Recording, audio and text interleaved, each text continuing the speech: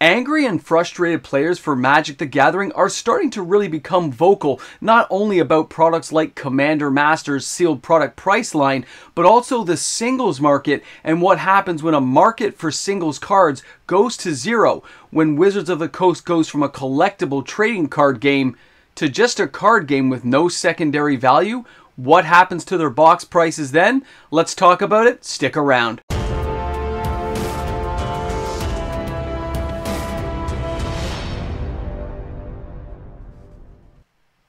I wonder if Wizards of the Coast realizes how slippery of a slope they're on right now, and if they recognize the danger to the ecosystem for Magic the Gathering. Welcome back, everyone.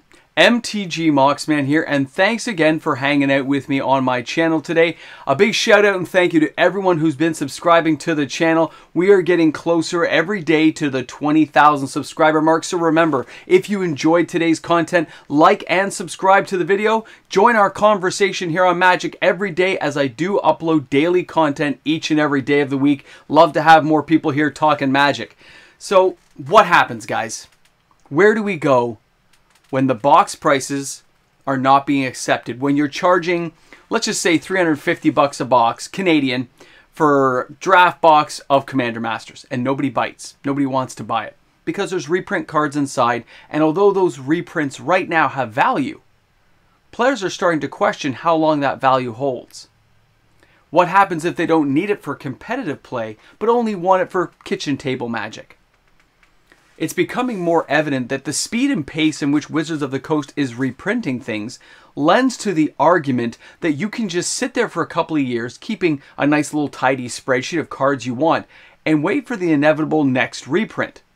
When cards cycle out and become less popular, and Wizards pumps up the reprint volume on that particular card, finally driving the final nail and killing that card off. And it apparently is happening to numerous cards in Magic the Gathering already. Cards that don't see as much play in tournament play tend to get reprinted more often, it seems, and get killed off. It has a lot of players frustrated and angry, because the tournament scene for Magic the Gathering, the competitive field for Magic, is of course part of the game, but the majority of players never go to a competitive tournament, never join anything other than maybe a pre-release. So why should that card have massive secondary value when it's going to get reprinted a couple of years from now? Is it the privilege of having that card first and being the first person to play with it at a tournament? Is that the reason to justify the cost of a box? Because if you're going to reprint that card within a very short span of time, then why would you not just wait? Why don't you just wait to have the card reprinted numerous times over to kill the value? Look at what's happening with some of the cards already for Commander Masters, like Doubling Season, already coming out again in Wilds of Eldraine. Has a lot of players talking and angry. The emails kind of stacked up a little bit, asking if I would cover this topic. And I said, sure, why not? I did a little research, and it is interesting to take a look at. Now, the card I'm going to share with you is Urza. Now, this is the Modern Horizons version, and you can see when this card came out, it was very sought after in 2019. It was like $75 at pre-release, and then it shifted down. Later on, people started finding uses for it and ways of utilizing the card, and it stayed around the $50, $60 mark. It spiked a couple times at $75. And in the last 60 days, look where this card has gone. From Dominaria Remastered, already kind of putting a nail in the coffin, and then seeing it come around again in Commander Masters in basically the same timetable year, this card has lost anywhere from 70 to 80% of its value. So why would a player be happy to open that card? Why is that card sought after if it has no value left in it? Why should I be excited for any Magic card I open? Are you holding on to some Ragavans? You think they're going to hold value? Or do you think Wizards, as they move on, will kill that value? Because that's what's happened to poor Urza. A card that should have had higher value for a number of years is basically an $8 card right now. You can buy it on TCG Player for like $8. Okay, $10 Canadian to get that card. And if it's not there yet, just wait, because it's going to be even lower than that. When you kill a market for a card by overprinting the card, Wizards of the Coast is placing no more value on that card. They're moving on to the next thing. They don't care. And that's the problem that they are facing against the players who are looking at a box and saying, should I buy This $600 box of Modern Horizons 2 collector box, it's got amazing cards inside. We've got Dakon, we got Fetch Lands. But wait a second. What's the point of buying it for $600 when all the cards inside will get reprinted so many times there's no value? This is the argument a lot of players are really starting to lean on. And more players are starting to look at various ways of looking at products differently. Instead of being a collectible trading card game, it's just a card game. Which means they don't care where they get their game pieces from. Like a chess set with mismatched pieces, they don't care if they all came from the same set. They don't care if they're ivory or plastic, if they're real or proxy. Wizards of the Coast may not recognize the danger yet, but they should. They should understand by pushing players this close to the edge, like many other TCG collectible card games in the past that died off, the secondary market for those cards never held. Magic to date has always had a very strong, healthy secondary market, but in the last couple of years, it's been falling off faster and faster, and the negativity toward that market is getting worse and worse. More and more LGSs are refusing to take cards because they already have them in stock. There's no point in restocking a card if you already have 20 copies on your shelf, and no players playing with that card anymore. The pace in which Wizards of the Coast is trying to expand their revenue stream is to the detriment of the actual ecosystem where they gain their nourishment from.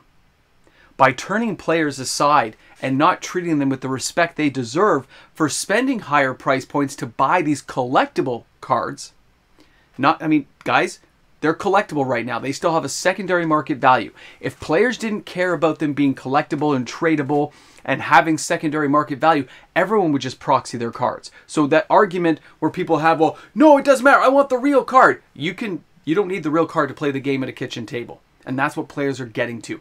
They can just go get the cards on a proxy website, print them directly to their house, done.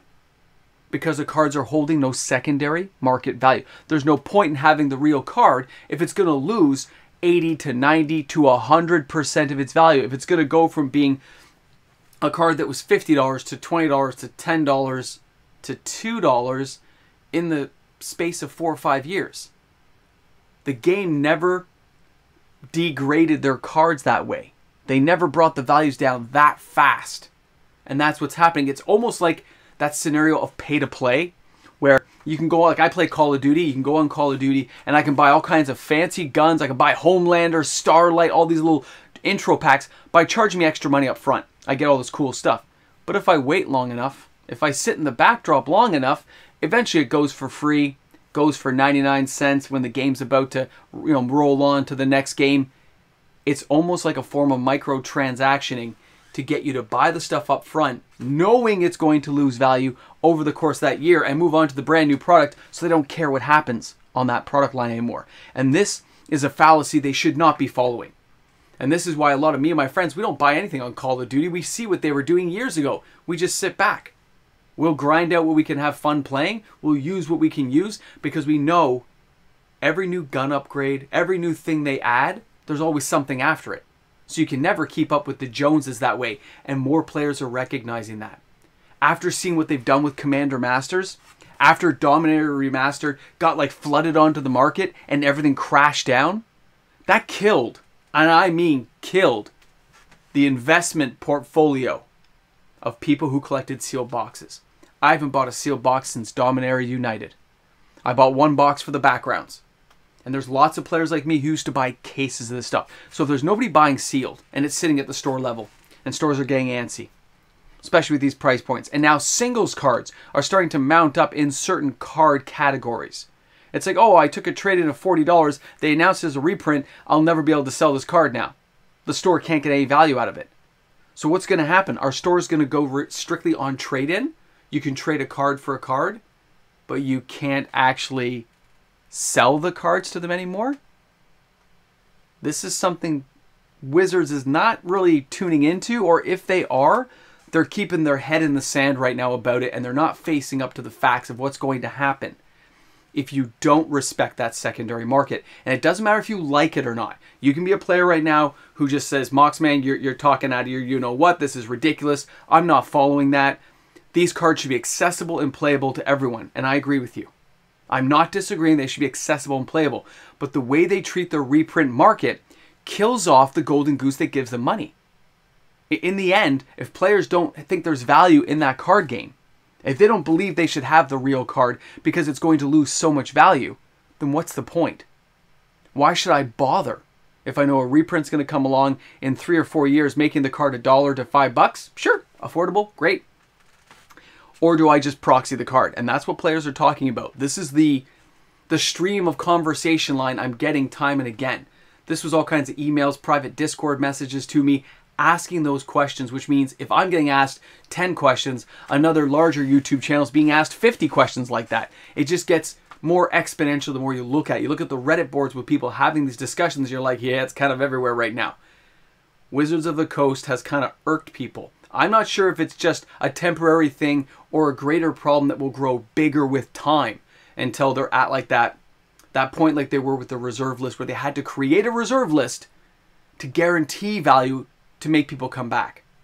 If Wizards isn't careful, they're going to head to that exact same point. I'll be curious to think what everyone says here in the comments section. So slam down some comments. Let me know what you think. We know the sealed box market is basically dead right now, but how do you feel things will go if they keep reprinting cards at the pace they're printing at? If players start not recognizing secondary market value at all and decide to go a different route? Guys, this is curious stuff, man. I mean, everyone's got a home printer nowadays. What's going to happen if players just want to play the game and don't care about the value? Guys, I can't wait to read your comments in the comment section. Thanks again for allowing me to entertain you each and every day. Crazy Magic conversations, angry, frustrated players, but it's still an amazing game to play, and I can't wait to play this weekend. So everyone, have a great day. We'll talk to you guys tomorrow. Yeah, tomorrow will probably be the earnings call for Hasbro. I guess we'll get to see how they're doing, but more we get to have that conversation. Wait, you're watching this video tomorrow. That earnings call happened today. I guess I'll probably be doing a video on it for Friday. All right, guys, we'll see what happens then. Have a great day. Hey, guys, a big shout out and thank you to all my new patrons who've joined the Patreon here, guys. To all the supporters out there who support this channel each and every day and allow for daily uploaded content. Thanks again to all the patrons and YouTube membership members. I will be updating these back screens as soon as I can. Have a great one. Welcome back to the Ramble Jamble. You made it, and there's still coffee in the cup. I know, we're doing good today. So, the earnings call. This is going to be interesting. I'm going to be looking for that in-between word speak. We know that they did a big Amazon dump, right, when they did everything from Dominaria Remastered to all those prices, Commander Masters prices being dropped down by all these third-party sellers. So we know Lord of the Rings will pick up their sales volumes and their overall revenue. But they're going to have a decrease in some of their areas because they probably didn't sell as much as they thought they were going to on the earlier stuff, right? So I'll be curious to see if there's some in-between, special wording about having to store product stuff and having to liquidate it and move it out at a faster pace than they intended. Because the one thing I've noticed is the metrics I use haven't really shown tighter print runs yet. I know it should be coming by now. Everything I know about this kind of business means if they know they're not selling as much in a tighter market, you would roll back your production runs unless you've got contracts in place that had to guarantee a certain amount. But if that was the case, you'd think they'd destroy it or something, but who knows? I want to see if they do any wording that mentions that. So I'll let you guys know. We'll have a little talk the following day. It should be interesting stuff. Anyway, thanks for hanging out. Thanks for being here. Gonna enjoy the coffee. Gonna go hang out with the Mini Mox and make some pizza for him, not me. I'm just gonna have a salad. And we'll see how it all turns out. So thanks again, guys, for being here. Slam down a Necronomicon inside the comment section if you made it this far. I'll see you guys tomorrow. Have an awesome day. Jacked up on Mountain Dew.